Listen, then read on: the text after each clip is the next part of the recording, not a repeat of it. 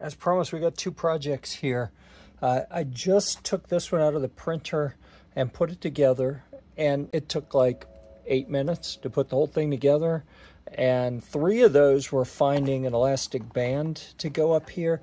And I still need to take apart a pen, you know, the clicky type pen to get the spring out to put in here to make it easier to spread these jaws. But this little portable tripod kind of folds up, and you can loosen this so that you can change your angle.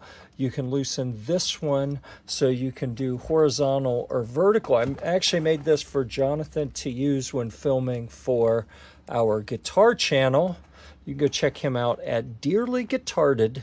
I was going to say .com. It's not .com. It's Dearly Guitarded on YouTube.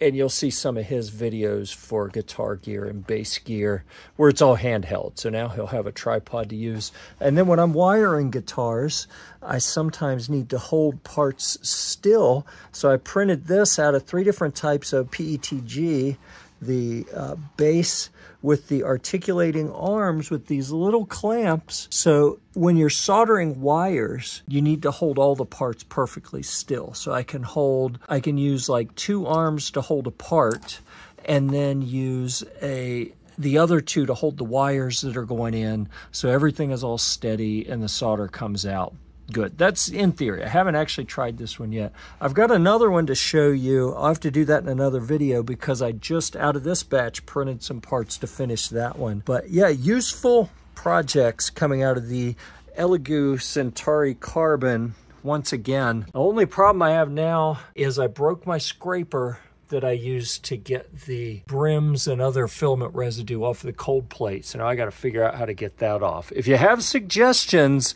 please let me know.